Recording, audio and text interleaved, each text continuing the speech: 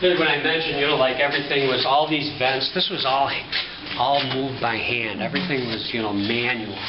And if you went back home and you Googled the process of malting, you'll see the process is exactly the same, except you'll see like a lot of lights and computers. There's nothing manual about any of that. Again, this is all cinder block, so this is all modern stuff.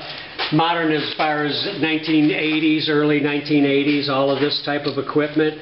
And this is when Genesee took it over.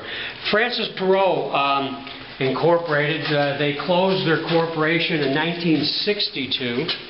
And then it was operated actually by two other companies. They were Canadian companies.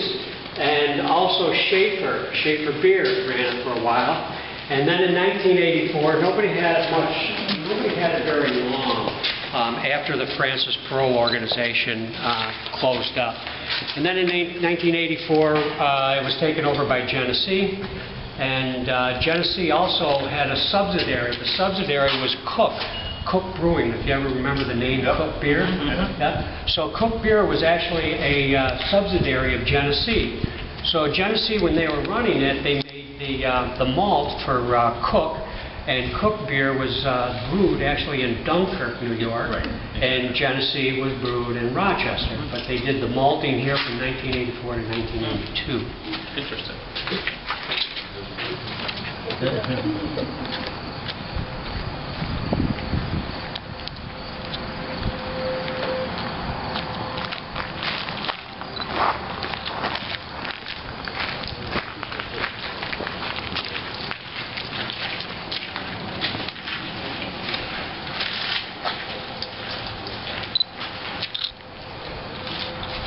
Okay, this section in here, we're going to talk about pre-1922, okay, before the deal was made between the two companies.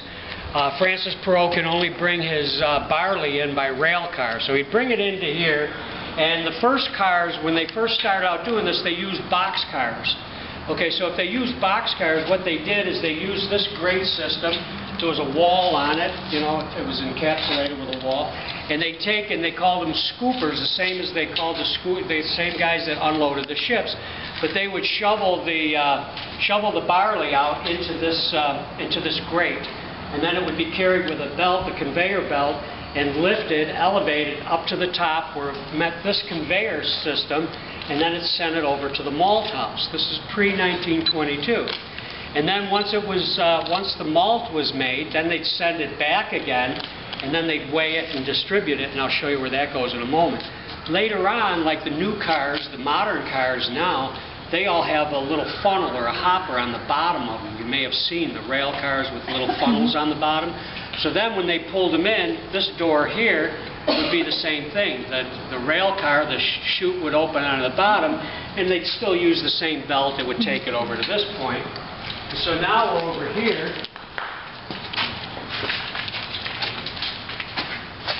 And we've got, you know, the rollers and everything are still intact here. So this would be a belt system that came across, and then it would lift it up. There was two sections. This one would lift it up to the top, and then it would take it over again, over to the malt house, or it would bring it back. And if it brought it back, it would bring it back to the second story, and we'll show you where that goes.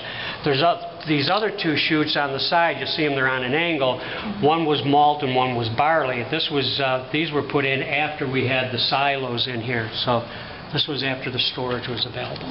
Okay? So as we go into this room,